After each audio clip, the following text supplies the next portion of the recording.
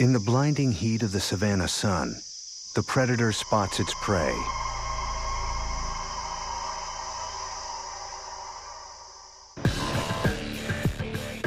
Within 3 seconds, it's reached 60 miles an hour. As it closes in, it hits maximum speed, 70 miles an hour. The cheetah is the fastest animal on Earth, and its speed has just one purpose: to kill. Speed is sometimes the difference between life and death. Speed is what allows prey to escape their predators, or it allows predators to catch their prey, and can mean the difference between survival and extinction. Today, speed gives the cheetah the highest predatory success rate on the savanna. A lone lion catches its prey in 1 of 6 hunts. A full 50% of the time a cheetah hunts, it kills. Cheetahs are the perfectly adapted animal for running. Their bodies have evolved literally from the tip of their nose down to their tail to help them run faster. A wide range of factors affect an animal's speed, environment, body type, predation, and more. And every one of those factors has come together in the evolution of the cheetah to create the ultimate sprinting machine.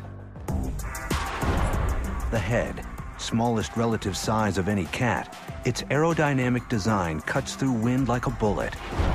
The collarbone, reduced and free-floating, it's like a tiny axle for quick, tight turns. A massive chest holding a huge heart and lungs to pump fuel to the muscles. Legs, long and light, with extended Achilles tendons for superior shock absorption. Claws, non-retractable like a dog's, they dig into the earth with every stride, providing traction.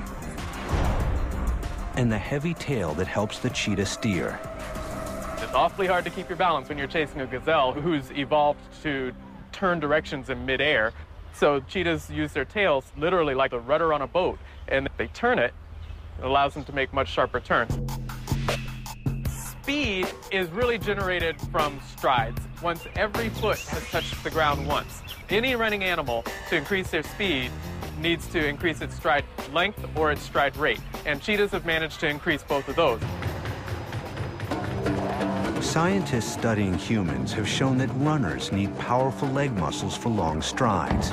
These muscles bring the leg down hard, launching the runner into the air for a long leap-like stride.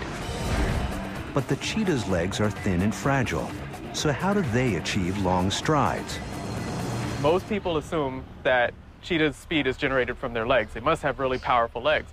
It's actually on their spine. About 60% of a cheetah's muscle mass is packed onto its spine. So if you combine that with those elongated legs, you get an animal who has an average of about a 23-foot stride length. And that's incredible. Flexing its spine like a coiled spring, the cheetah's body flies out, airborne for a distance more than 5 times its length.